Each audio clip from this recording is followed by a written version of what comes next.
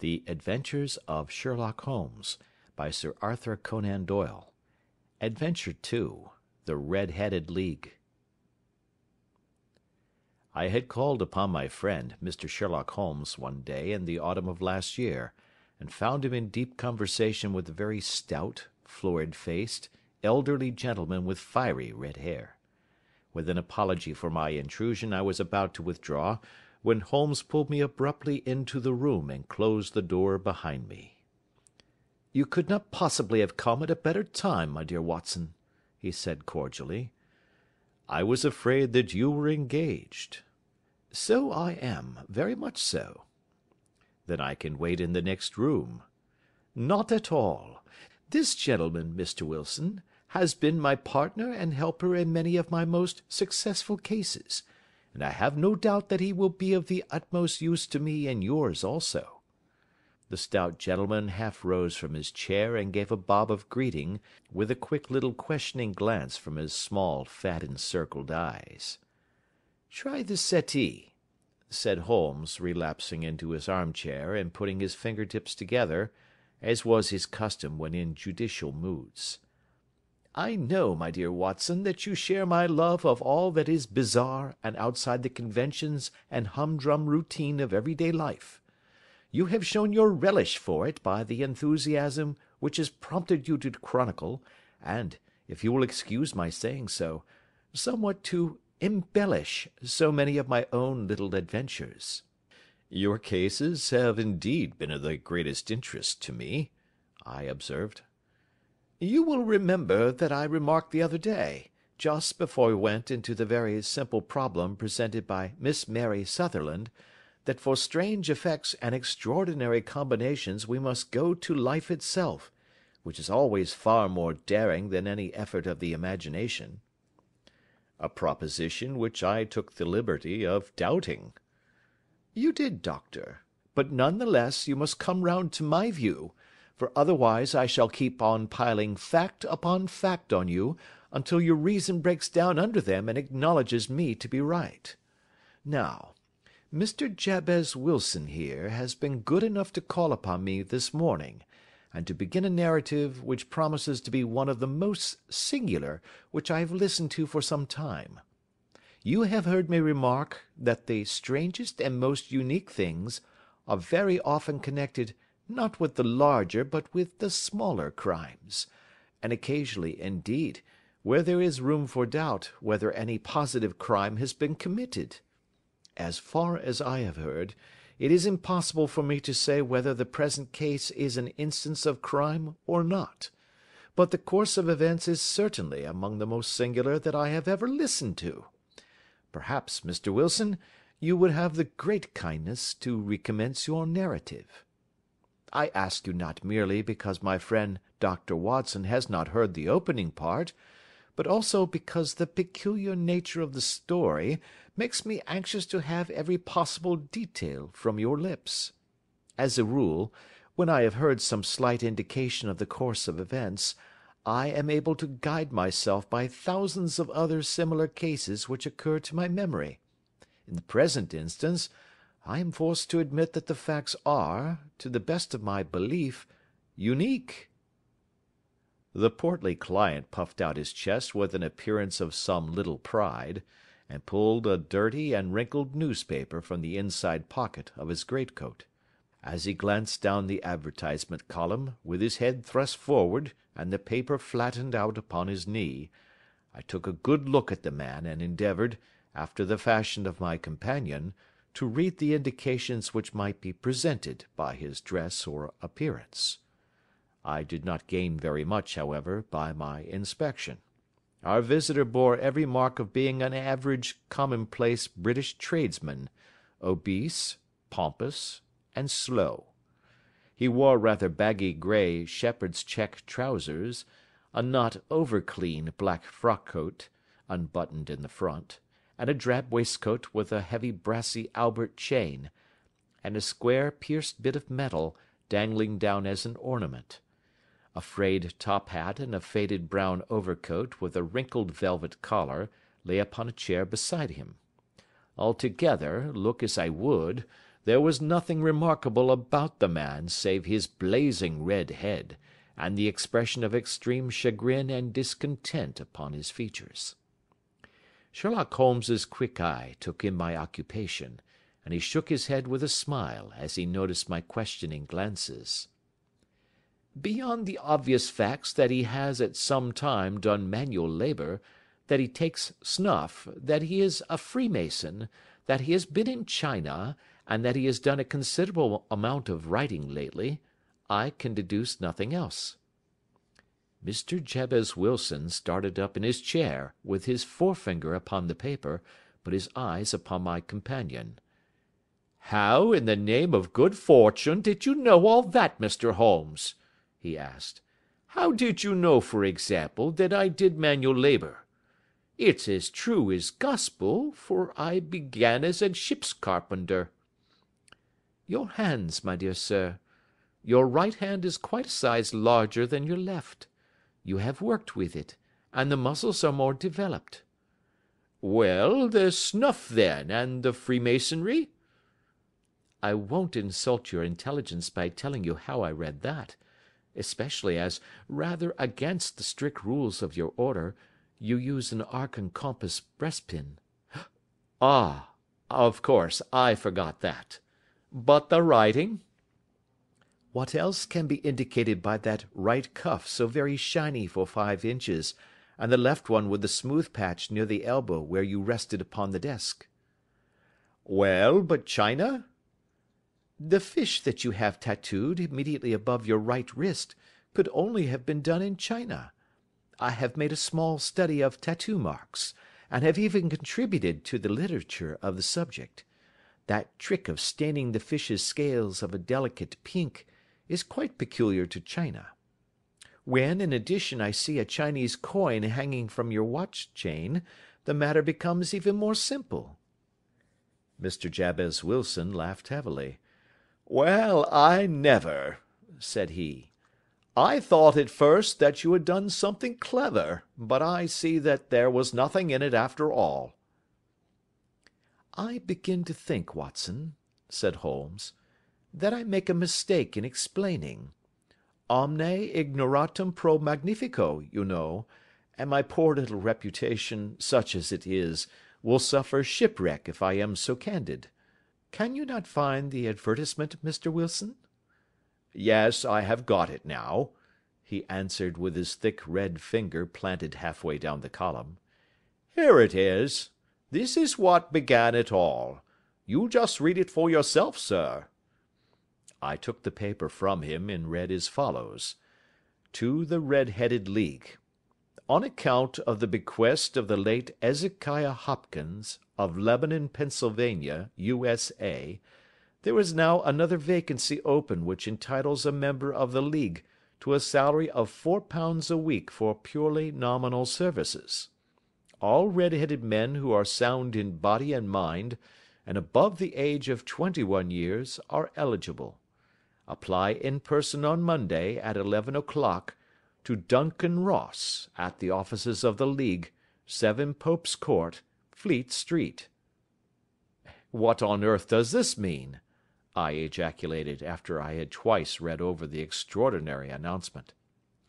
Holmes chuckled and wriggled in his chair, as was his habit when in high spirits. "It is a little off the beaten track, isn't it?" said he. "And now, Mr. Wilson, off you go at scratch and tell us all about yourself, your household, and the effect which this advertisement had upon your fortunes. You will first make a note, Doctor, of the paper and the date." "It is the Morning Chronicle of April 27, 1890, just 2 months ago." "Very good. Now, Mr. Wilson?" "Well, it is just as I have been telling you, Mr. Sherlock Holmes," said Jabez Wilson, mopping his forehead. "I have a small pawnbroker's business at Coburg Square, near the city. It's not a very large affair, and of late years it has not done more than just give me a living.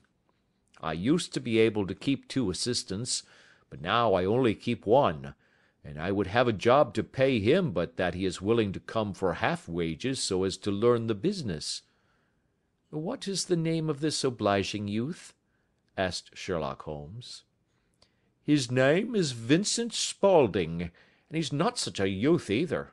It's hard to say his age. I should not wish a smarter assistant, Mr. Holmes, and I know very well that he could better himself and earn twice what I am able to give him. But, after all, if he is satisfied, why should I put ideas in his head?" "Why, indeed? You seem most fortunate in having an employee who comes under the full market price. It is not a common experience among employers in this age. I don't know that your assistant is not as remarkable as your advertisement." "Oh, he has his faults, too," said Mr. Wilson. "Never was such a fellow for photography. Snapping away with a camera when he ought to be improving his mind, and then diving down into the cellar like a rabbit into its hole to develop his pictures. That is his main fault, but on the whole he's a good worker. There's no vice in him." "He is still with you, I presume?" "Yes, sir. He and a girl of 14, who does a bit of simple cooking and keeps the place clean. That's all I have in the house, for I am a widower and never had any family. We live very quietly, sir, the three of us, and we keep a roof over our heads and pay our debts, if we do nothing more. The first thing that put us out was that advertisement. Spaulding, he came down into the office just this day 8 weeks, with this very paper in his hand, and he says, 'I wish to the Lord, Mr. Wilson, that I was a red-headed man.' 'Why that?' I asks. 'Why,' says he, 'here's another vacancy on the League of the Red-headed Men. It's worth quite a little fortune to any man that gets it, and I understand that there are more vacancies than there are men, so that the trustees are at their wits' end what to do with the money. If my hair would only change colour, here's a nice little crib all ready for me to step into.' 'Why, what is it, then?' I asked.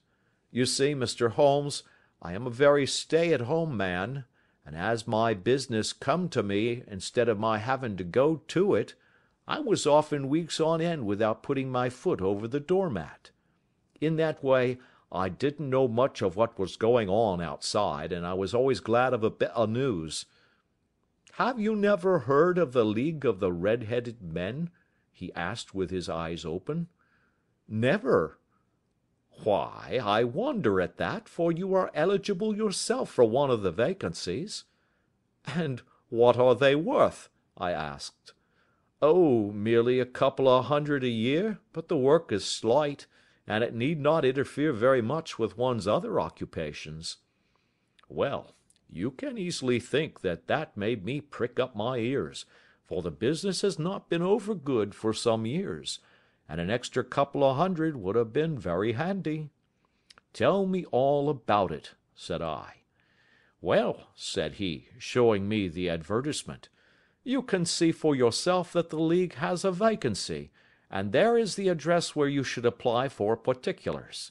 As far as I can make out, the League was founded by an American millionaire, Ezekiah Hopkins, who was very peculiar in his ways.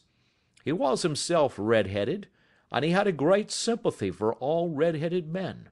So, when he died, it was found that he had left his enormous fortune in the hands of trustees, with instructions to apply the interest to the providing of easy berths to men whose hair is of that colour.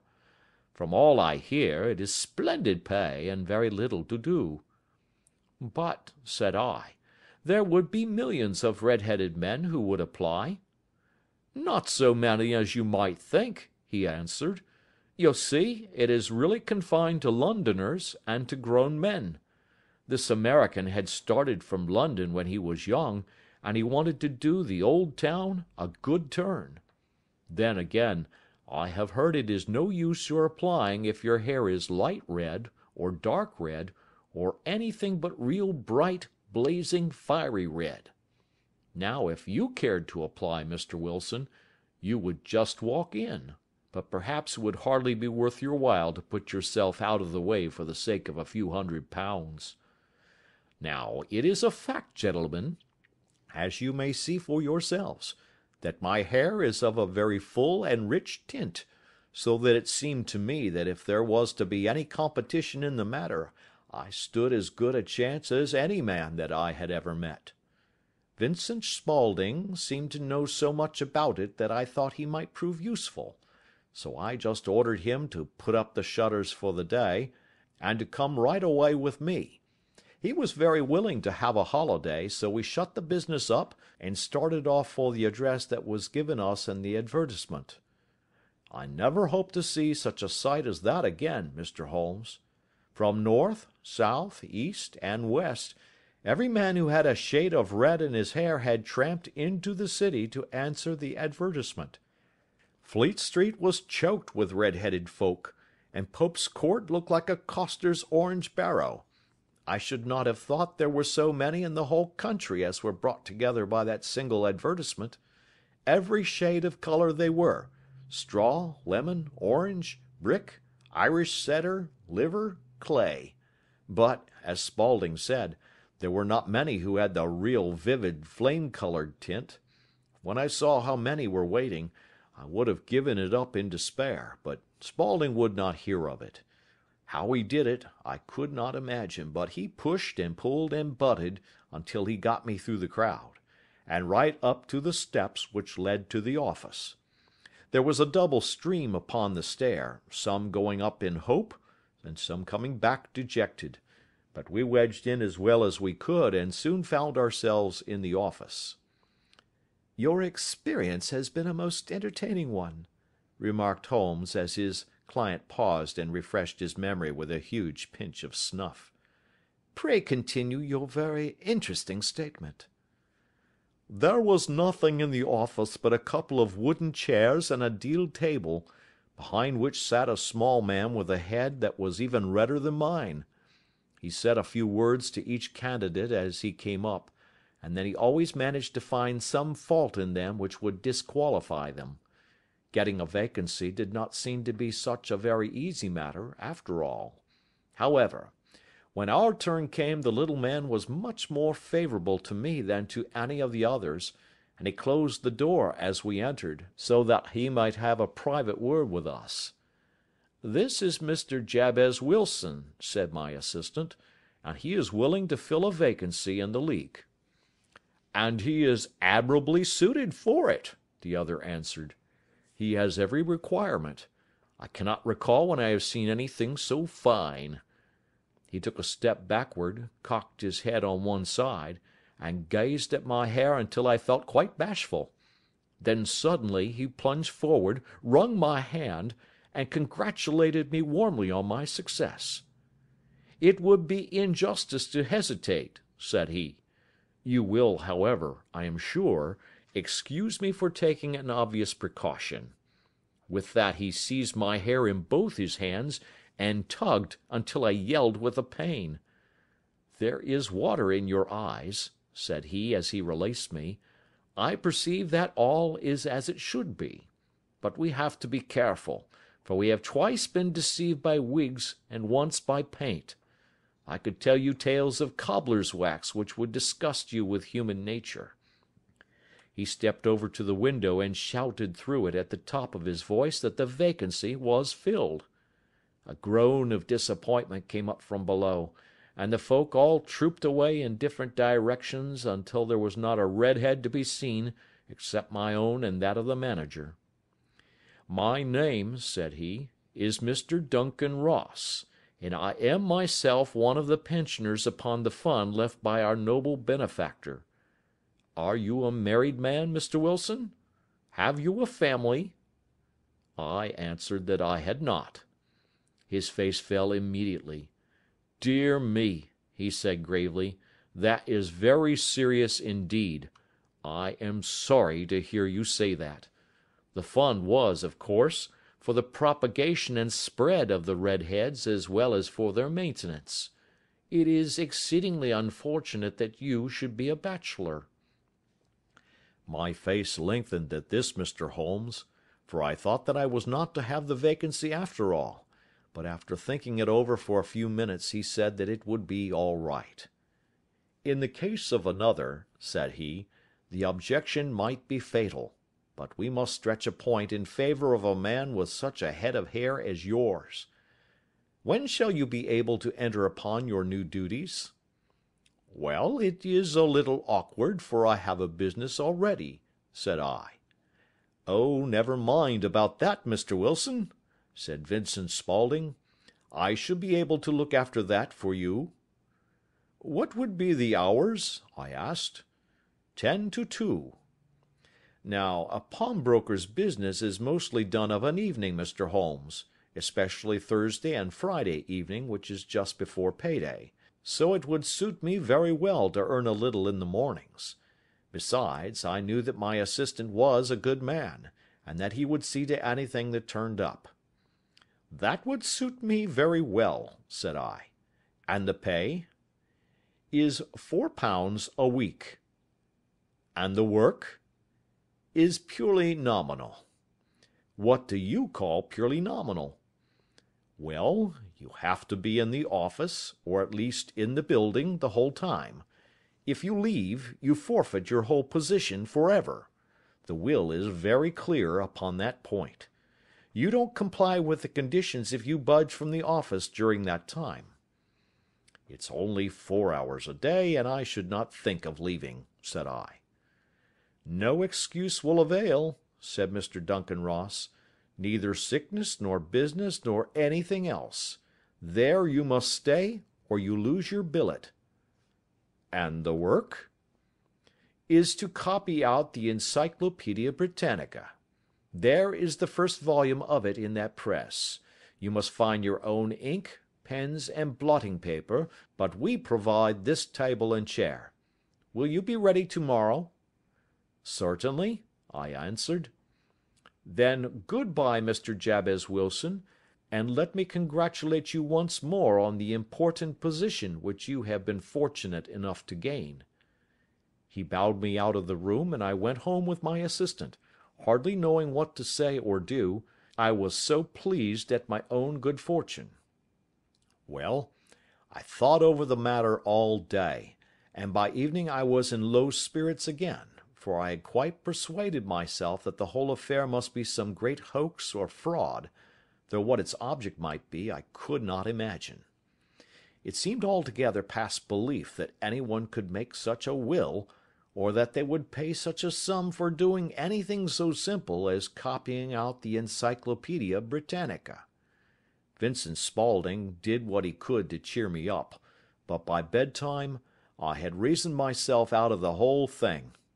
However, in the morning I determined to have a look at it anyhow, so I bought a penny bottle of ink, and with a quill pen and 7 sheets of foolscap paper, I started off for Pope's Court. Well, to my surprise and delight, everything was as right as possible. The table was set out ready for me, and Mr. Duncan Ross was there to see that I got fairly to work. He started me off upon the letter A, and then he left me, but would drop in from time to see that all was right with me.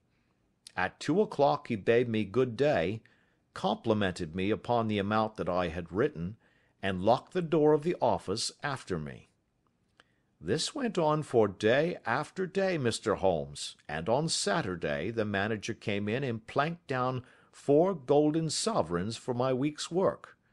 It was the same next week, and the same the week after. Every morning I was there at 10, and every afternoon I left at 2. By degrees Mr. Duncan Ross took to coming in only once of a morning, and then, after a time, he did not come in at all.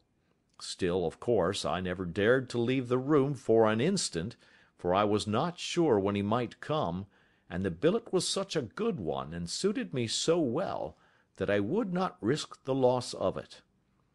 8 weeks passed away like this, and I had written about abbots, and archery, and armour, and architecture in Attica, and hoped with diligence that I might get on to the bees before very long. It cost me something in foolscap, and I had pretty nearly filled a shelf with my writings, and then suddenly the whole business came to an end. To an end? Yes, sir, and no later than this morning. I went to my work as usual at 10 o'clock, but the door was shut and locked, with a little square of cardboard hammered on to the middle of the panel with a tack. Here it is, and you can read for yourself." He held up a piece of white cardboard about the size of a sheet of note paper. It read in this fashion: "The Red-Headed League is dissolved. October 9, 1890. Sherlock Holmes and I surveyed this curt announcement and the rueful face behind it, until the comical side of the affair so completely overtopped every other consideration that we both burst out into a roar of laughter. "I cannot see that there is anything very funny," cried our client, flushing up to the roots of his flaming head. "If you can do nothing better than laugh at me, I can go elsewhere." "No, no," cried Holmes, shoving him back into the chair from which he had half risen. "I really wouldn't miss your case for the world. It is most refreshingly unusual. But there is, if you will excuse my saying so, something just a little funny about it. Pray, what steps did you take when you found the card upon the door?" "I was staggered, sir. I did not know what to do. Then I called at the offices round, but none of them seemed to know anything about it. Finally, I went to the landlord, who is an accountant living on the ground floor, and I asked him if he could tell me what had become of the Red-Headed League. He said that he had never heard of any such body. Then I asked him who Mr. Duncan Ross was. He answered that the name was new to him. "Well," said I, "the gentleman at number 4. "What, the red-headed man?" "Yes." "Oh," said he, "his name was William Morris. He was a solicitor, and was using my room as a temporary convenience until his new premises were ready. He moved out yesterday." "Where could I find him?" "Oh, at his new offices? He did tell me the address. Yes, 17 King Edward Street, near St. Paul's." "I started off, Mr. Holmes, but when I got to that address it was a manufactory of artificial knee-caps, and no one in it had ever heard of either Mr. William Morris or Mr. Duncan Ross." "And what did you do then?" asked Holmes. "I went home to Saxe Coburg Square, and I took the advice of my assistant, but he could not help me in any way. He could only say that if I waited I should hear by post. But that was not quite good enough, Mr. Holmes. I did not wish to lose such a place without a struggle, so, as I have heard that you were good enough to give advice to poor folk who were in need of it, I came right away to you." "And you did very wisely," said Holmes. "Your case is an exceedingly remarkable one, and I shall be happy to look into it. From what you have told me, I think it is possible that graver issues hang from it than might at first sight appear." "Grave enough," said Mr. Jabez Wilson. "Why, I have lost £4 a week." "As far as you are personally concerned," remarked Holmes, "I do not see that you have any grievance against this extraordinary league. On the contrary, you are, as I understand, richer by some £30, to say nothing of the minute knowledge which you have gained on every subject which comes under the letter A. You have lost nothing by them." "No, sir, but I want to find out about them, and who they are, and what their object was in playing this prank, if it was a prank, upon me. It was a pretty expensive joke for them, for it cost them £32. "We shall endeavour to clear up these points for you. And first, one or two questions, Mr. Wilson. This assistant of yours, who first called your attention to the advertisement, how long has he been with you?" "About a month, then." "How did he come?" "In answer to an advertisement." "Was he the only applicant?" "No, I had a dozen." "Why did you pick him?" "Because he was handy and would come cheap." "At half wages, in fact?" "Yes." "What is he like, this Vincent Spaulding?" Small, stout built, very quick in his ways, no hair on his face, though he's not short of 30. Has a white splash of acid upon his forehead." Holmes sat up in his chair in considerable excitement. "I thought as much," said he. "Have you ever observed that his ears are pierced for earrings?" "Yes, sir. He told me that a gipsy had done it for him when he was a lad." Said Holmes, sinking back in deep thought. "He is still with you?" "Oh, yes, sir. I have only just left him." "And has your business been attended to in your absence?" "Nothing to complain of, sir. There's never very much to do of a morning." "That will do, Mr. Wilson. I shall be happy to give you an opinion upon the subject in the course of a day or two. To-day is Saturday, and I hope that by Monday we may come to a conclusion." "Well, Watson," said Holmes, when our visitor had left us, "what do you make of it all?" "I make nothing of it," I answered frankly. "It is a most mysterious business." "As a rule," said Holmes, "the more bizarre a thing is, the less mysterious it proves to be. It is your commonplace, featureless crimes which are really puzzling, just as a commonplace face is the most difficult to identify. But I must be prompt over this matter." "What are you going to do, then?" I asked. "To smoke," he answered. "It is quite a three-pipe problem, and I beg that you won't speak to me for 50 minutes." He curled himself up in his chair, with his thin knees drawn up to his hawk-like nose, and there he sat with his eyes closed and his black clay pipe thrusting out like the bill of some strange bird. I had come to the conclusion that he had dropped asleep, and indeed was nodding myself, when he suddenly sprang out of his chair with the gesture of a man who has made up his mind, and put his pipe down upon the mantelpiece. "Sarasate plays at St. James's Hall this afternoon," he remarked. "What do you think, Watson? Could your patient spare you for a few hours?" "I have nothing to do to-day. My practice is never very absorbing." "Then put on your hat and come. I am going through the city first, and we can have some lunch on the way. I observe that there is a good deal of German music on the programme, which is rather more to my taste than Italian or French. It is introspective, and I want to introspect. Come along."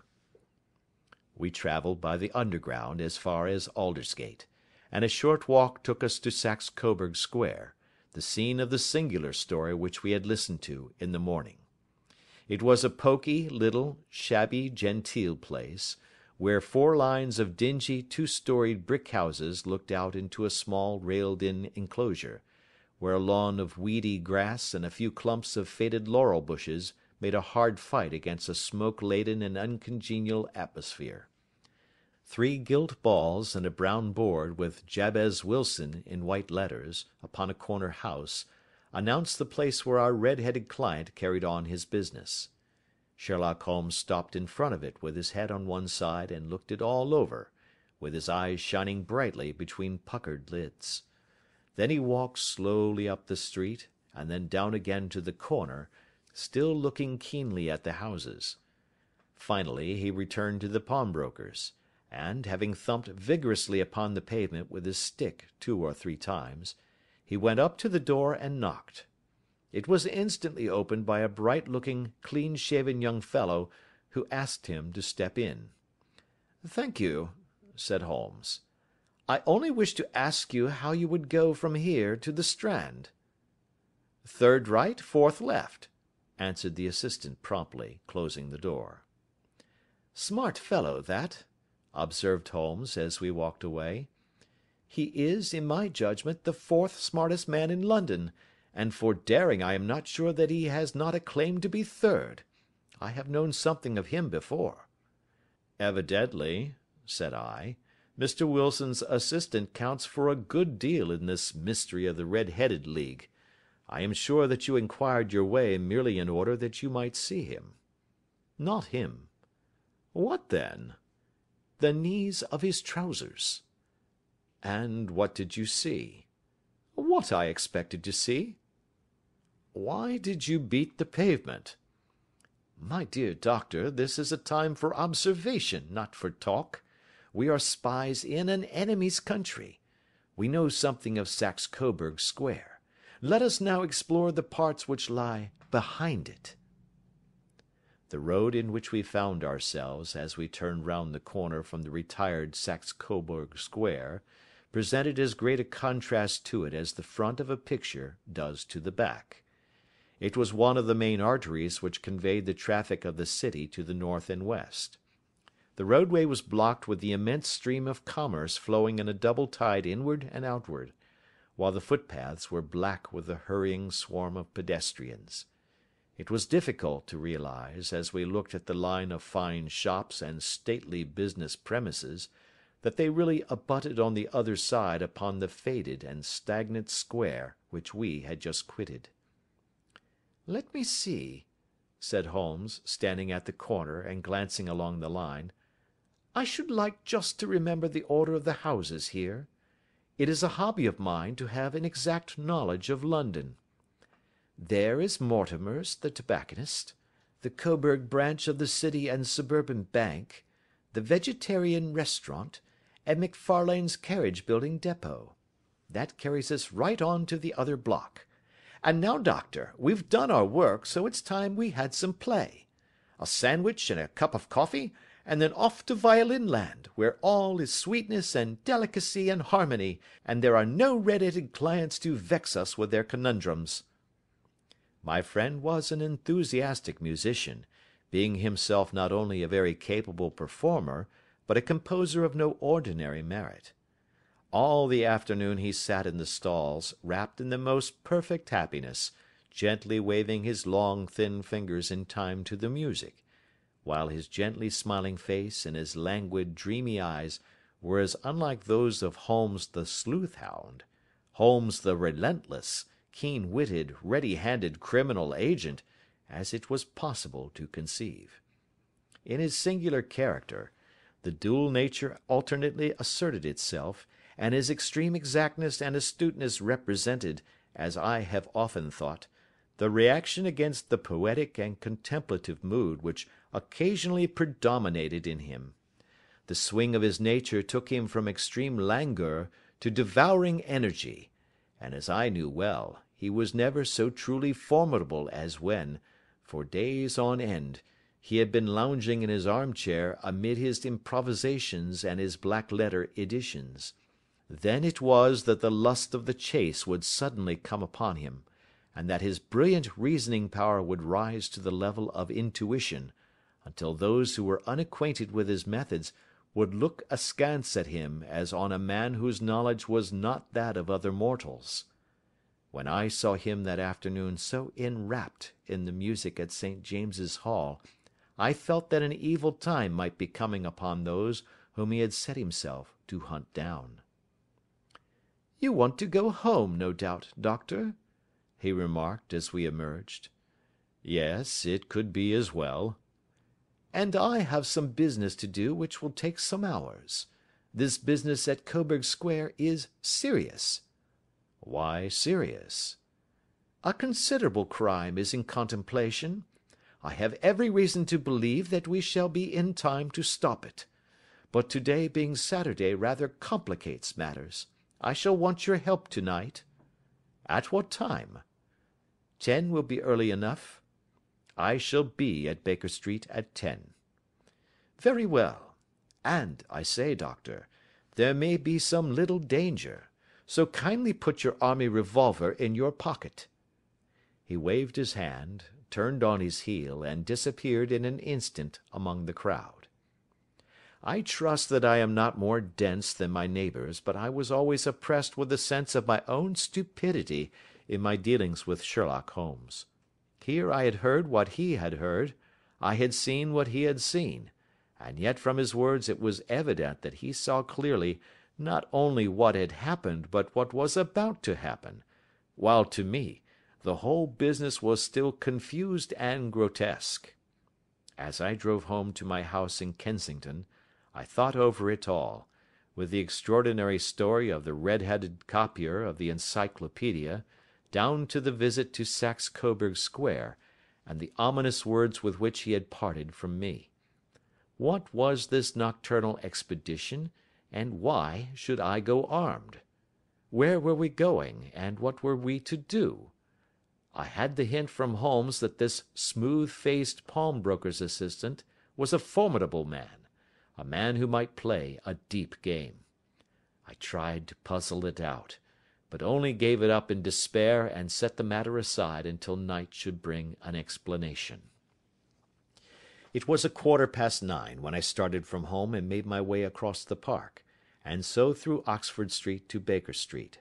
2 hansoms were standing at the door, and as I entered the passage I heard the sound of voices from above. On entering his room, I found Holmes in animated conversation with 2 men, one of whom I recognized as Peter Jones, the official police agent, while the other was a long, thin, sad-faced man, with a very shiny hat and oppressively respectable frock coat. "Ha! Our party is complete," said Holmes, buttoning up his pea-jacket, and taking his heavy hunting crop from the rack. "Watson, I think you know Mr. Jones of Scotland Yard?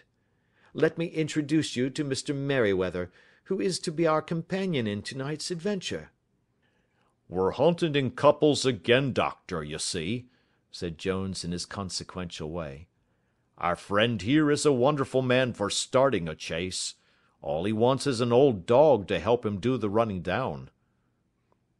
"I hope a wild goose may not prove to be the end of our chase," observed Mr. Merryweather gloomily. "You may place considerable confidence in Mr. Holmes, sir," said the police agent loftily.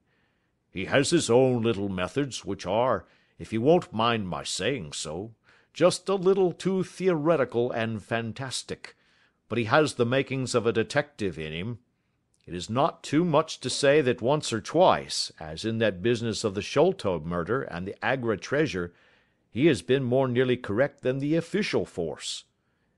"Oh, if you say so, Mr. Jones, it is all right," said the stranger with deference. "Still, I confess that I miss my rubber. It is the first Saturday night for 27 years that I have not had my rubber." "I think you will find," said Sherlock Holmes, "that you will play for a higher stake tonight than you have ever done yet, and that the play will be more exciting. For you, Mr. Merryweather, the stake will be some £30,000, and for you, Jones, it will be the man upon whom you wish to lay your hands." "John Clay, the murderer, thief, smasher, and forger. He's a young man, Mr. Merryweather, but he is at the head of his profession, and I would rather have my bracelets on him than on any criminal in London.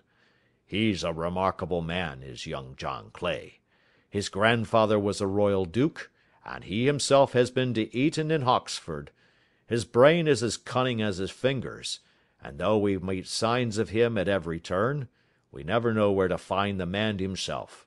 He'll crack a crib in Scotland one week, and be raising money to build an orphanage in Cornwall the next. I've been on his track for years and have never set eyes on him yet." "I hope that I may have the pleasure of introducing you tonight. I've had 1 or 2 little turns also with Mr. John Clay, and I agree with you that he is at the head of his profession. It is past 10, however, and quite time that we started. If you two will take the first hansom, Watson and I will follow in the second." Sherlock Holmes was not very communicative during the long drive, and lay back in the cab humming the tunes which he had heard in the afternoon. We rattled through an endless labyrinth of gas-lit streets until we emerged into Farrington Street. "We are close there now," my friend remarked. "This fellow Merryweather is a bank director, and personally interested in the matter. I thought it as well to have Jones with us also. He is not a bad fellow, though an absolute imbecile in his profession. He has one positive virtue: he is as brave as a bulldog, and as tenacious as a lobster if he gets his claws upon anyone. Here we are, and they are waiting for us." We had reached the same crowded thoroughfare in which we had found ourselves in the morning. Our cabs were dismissed, and following the guidance of Mr. Merryweather, we passed down a narrow passage and through a side door, which he opened for us. Within there was a small corridor, which ended in a very massive iron gate. This also was opened, and led down a flight of winding stone steps, which terminated at another formidable gate. Mr. Merryweather stopped to light a lantern, and then conducted us down a dark, earth-smelling passage, and so, after opening a third door, into a huge vault or cellar, which was piled all round with crates and massive boxes. "You are not very vulnerable from above," Holmes remarked as he held up the lantern and gazed about him. "Nor from below," said Mr. Merryweather, striking his stick upon the flags which lined the floor.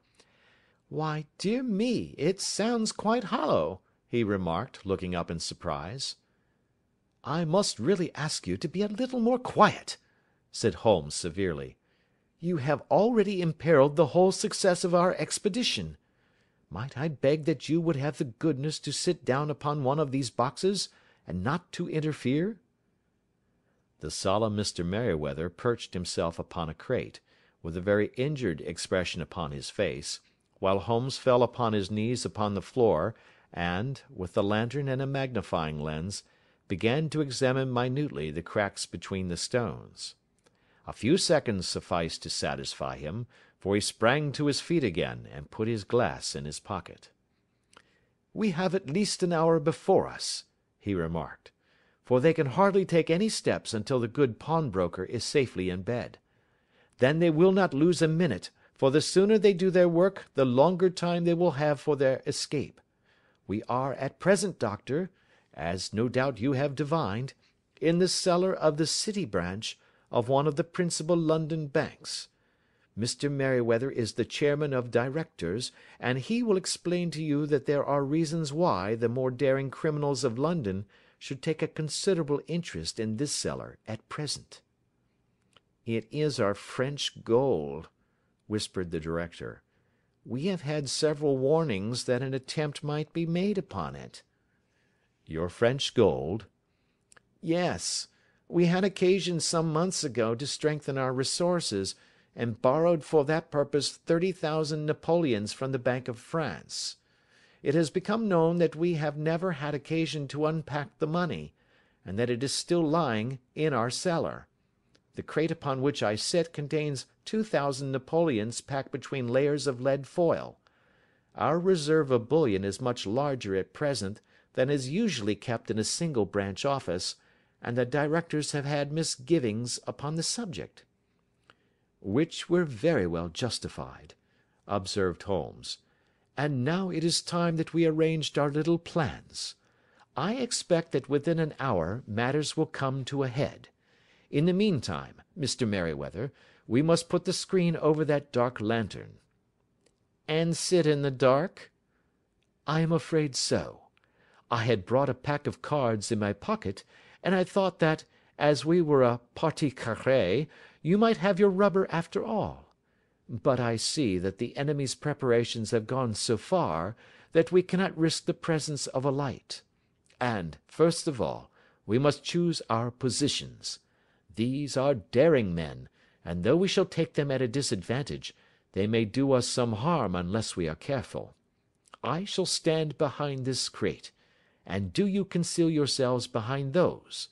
Then, when I flash a light upon them, close in swiftly.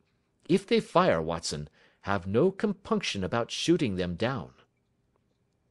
I placed my revolver, cocked, upon the top of the wooden case behind which I crouched.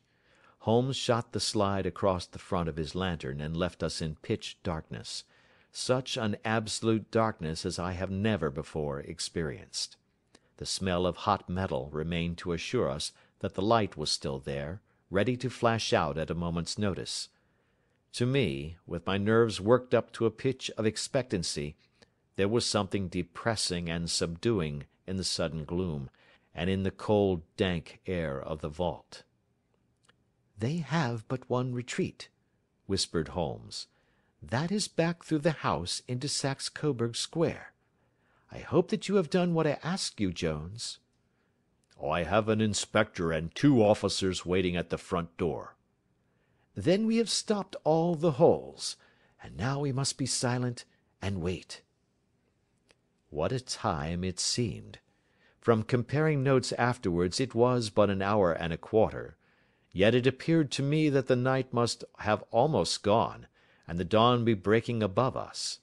My limbs were weary and stiff, for I feared to change my position, yet my nerves were worked up to the highest pitch of tension, and my hearing was so acute that I could not only hear the gentle breathing of my companions, but I could distinguish the deeper, heavier in-breath of the bulky Jones from the thin, sighing note of the bank director. From my position I could look over the case in the direction of the floor. Suddenly my eyes caught the glint of a light. At first it was but a lurid spark upon the stone pavement.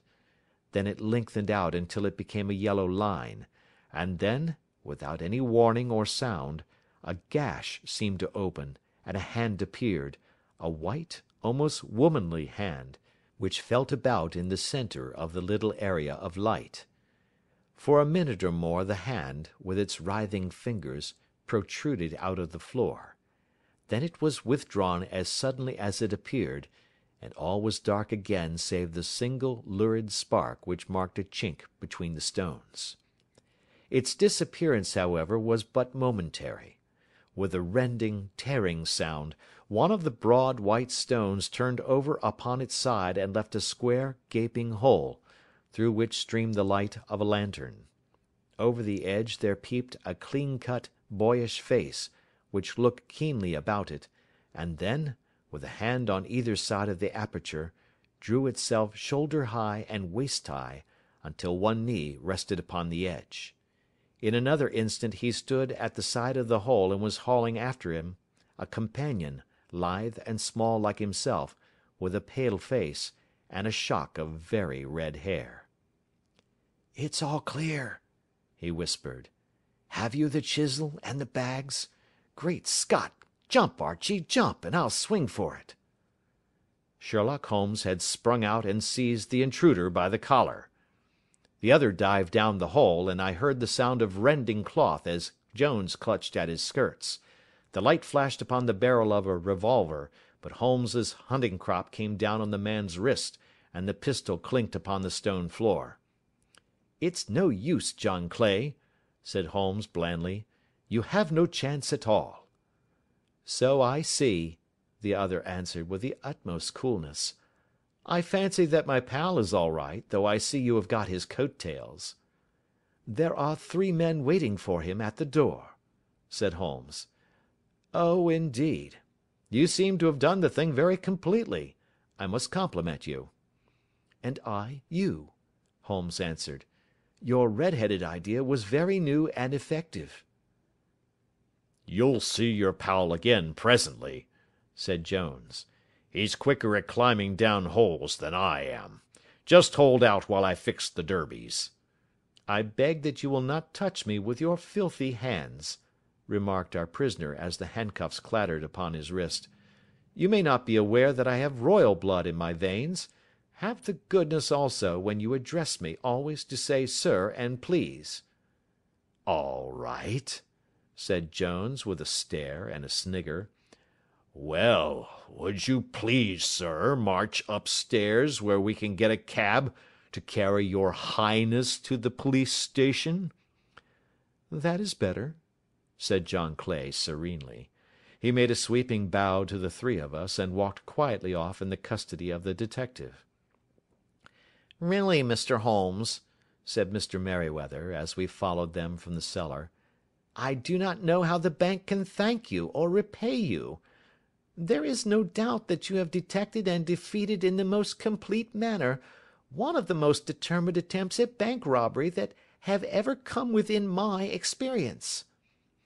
"I have had 1 or 2 little scores of my own to settle with Mr. John Clay," said Holmes. "I have been at some small expense over this matter, which I shall expect the bank to refund, but beyond that I am amply repaid by having had an experience which is in many ways unique, and by hearing the very remarkable narrative of the Red-headed League. "You see, Watson," he explained in the early hours of the morning, as we sat over a glass of whisky and soda in Baker Street, "it was perfectly obvious from the first that the only possible object of this rather fantastic business of the advertisement of the League, and the copying of the Encyclopaedia, must be to get this not over-bright pawnbroker out of the way for a number of hours every day. It was a curious way of managing it, but really it would be difficult to suggest a better. The method was no doubt suggested to Clay's ingenious mind by the colour of his accomplice's hair. The £4 a week was a lure which must draw him, and what was it to them, who were playing for thousands? They put in the advertisement, one rogue has the temporary office, the other rogue incites the man to apply for it, and together they manage to secure his absence every morning in the week. From the time that I heard of the assistant having come for half wages, it was obvious to me that he had some strong motive for securing the situation." "But how could you guess what the motive was?" "Had there been women in the house, I should have suspected a mere vulgar intrigue. That, however, was out of the question. The man's business was a small one, and there was nothing in his house which could account for such elaborate preparations, and such an expenditure as they were at. It must, then, be something out of the house. What could it be? I thought of the assistant's fondness for photography, and his trick of vanishing into the cellar. The cellar! There was the end of this tangled clue. Then I made inquiries as to this mysterious assistant, and found that I had to deal with one of the coolest and most daring criminals in London. He was doing something in the cellar, something which took many hours a day for months on end. What could it be, once more? I could think of nothing save that he was running a tunnel to some other building. So far I had got when we went to visit the scene of action. I surprised you by beating upon the pavement with my stick. I was ascertaining whether the cellar stretched out in front or behind. It was not in front. Then I rang the bell, and, as I hoped, the assistant answered it. We have had some skirmishes, but we had never set eyes upon each other before. I hardly looked at his face. His knees were what I wished to see. You must yourself have remarked how worn, wrinkled, and stained they were. They spoke of those hours of burrowing. The only remaining point was what they were burrowing for. I walked round the corner, saw the City and Suburban Bank abutted on our friend's premises, and felt that I had solved my problem. When you drove home after the concert, I called upon Scotland Yard and upon the chairman of the bank directors, with the result that you have seen." "And how could you tell that they would make their attempt to-night?" I asked. "Well, when they closed their League offices, that was a sign that they cared no longer about Mr. Jabez Wilson's presence, in other words, that they had completed their tunnel. But it was essential that they should use it soon, as it might be discovered, or the bullion might be removed. Saturday would suit them better than any other day, as it would give them 2 days for their escape. For all these reasons, I expected them to come to-night." "You reasoned it out beautifully," I exclaimed in unfeigned admiration.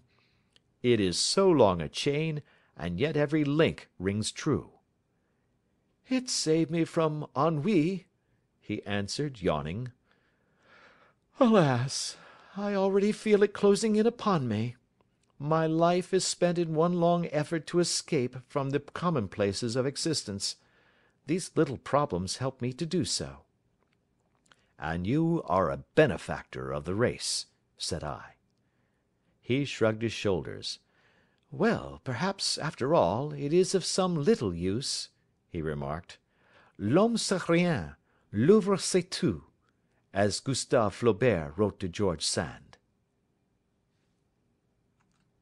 End of Adventure 2.